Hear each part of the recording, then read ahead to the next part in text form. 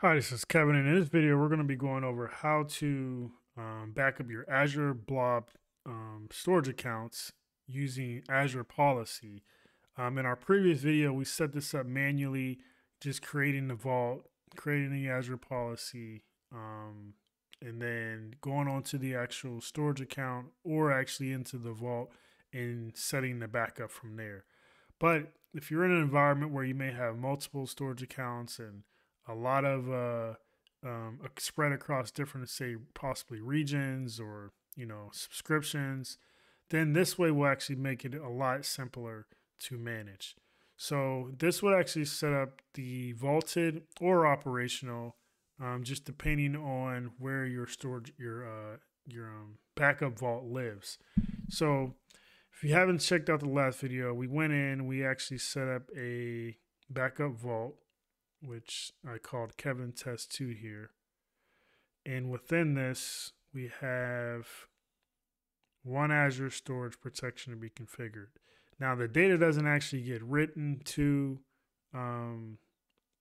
it doesn't actually get written to the backup vault, but it just allows you to manage it from here, in a sense, to do like restores and things like that. So now that we got this set up, the one thing we want to do is we want to actually put a tag on our storage account, and I'll show you why here in a reason or in a second. So if I go to the storage account and I go to tags, I want to create a tag called backup, and then the value is going to just be, backup storage account, and we're going to hit apply. So you can kind of create tags to kind of manage resources in a certain way, whether it be financially, doing things like Azure Policy. When you're querying for information, it could be a lot easier. So now that I created this tag, I can go into my Azure Policy. And if I go under definitions, now, Azure Policy, when you're setting these up, there's some delays and times on, propagation when you're setting these up, compliance, stuff like that. So if you don't see things change immediately when you do add these policies to detect these certain types of things like backups, you might have to wait like 15, 20, 30 minutes for it to actually work. Or you can actually run a start AZ compliance scan from the Azure AZ CLI to get it started a lot faster. So what I'm going to look for is in the backup category. So we're going to look for a backup. Oh. So, and then what we want to look for is something with storage account. There we go. So we're going to slide this over. So configure backup for blobs on storage accounts with a given tag to an existing backup vault in the same region.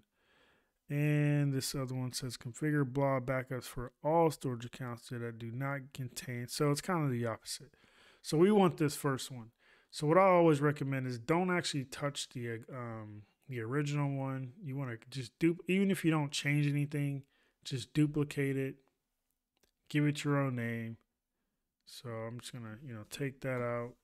And if you're, working with, if you were at a particular company and you want to kind of differentiate your custom ones from the actual main ones, maybe you put, company. You don't have to put the quotes, but I'm just saying company name, and then the name of the policy. So you can do that, and then a little description. And then this is where you're going to want it to actually be applied at. So if you're wanting it to be applied at the management group level or the subscription level, you can do it there. I tend to kind of go at the tenant group level if it's something that I feel like will be applied across all my subscriptions. So category, and then you don't have to change anything down here, but these are just some parameters and policy rules that must apply for this policy to work. So as you can see, it has to be a storage v2, at least a standard, HNS enabled. So, if you have issues with it not detecting or working, just make sure it follows the information that's in there. And then we're going to go ahead and hit save. And so it created that. So now what we'll need to do is go under assignments.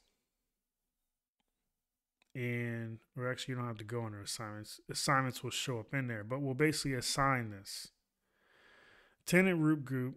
We won't have any exclusions, so you can select resource to exclude from this policy, whether it be something in a specific subscription, resource group, a type of resource. You can create your scopes there, and then what we're basically going to go ahead and do is go into advanced. Nothing there we'll need. Now parameters is where we'll actually need to apply the right information. So the location of the storage account that we want to protect is going to be in East US. And the backup policy is, so what we'll need to do is let's open up another tab.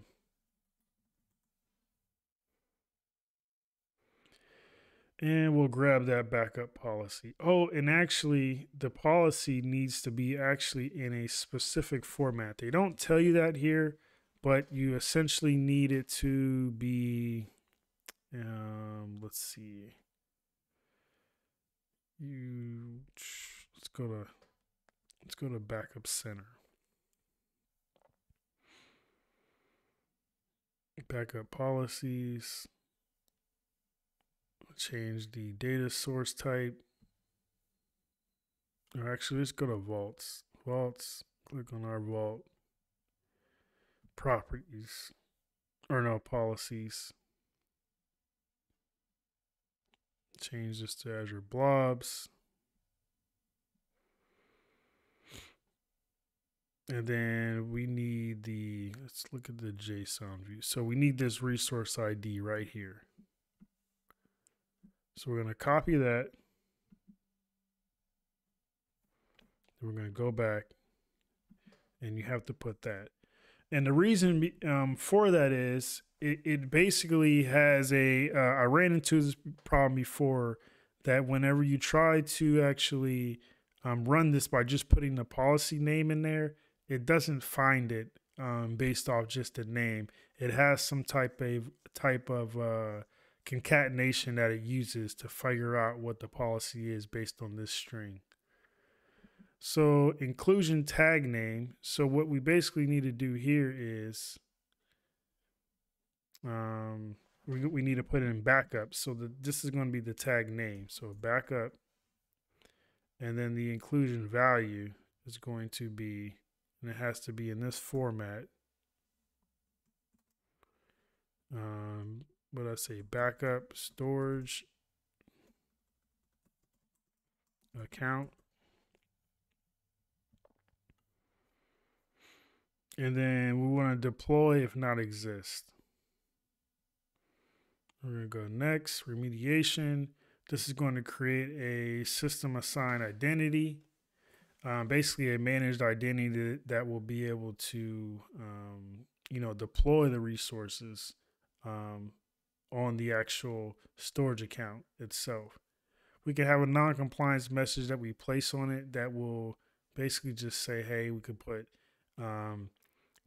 storage account not in compliance, please check. And now that we got everything set up, we're going to go ahead and create this.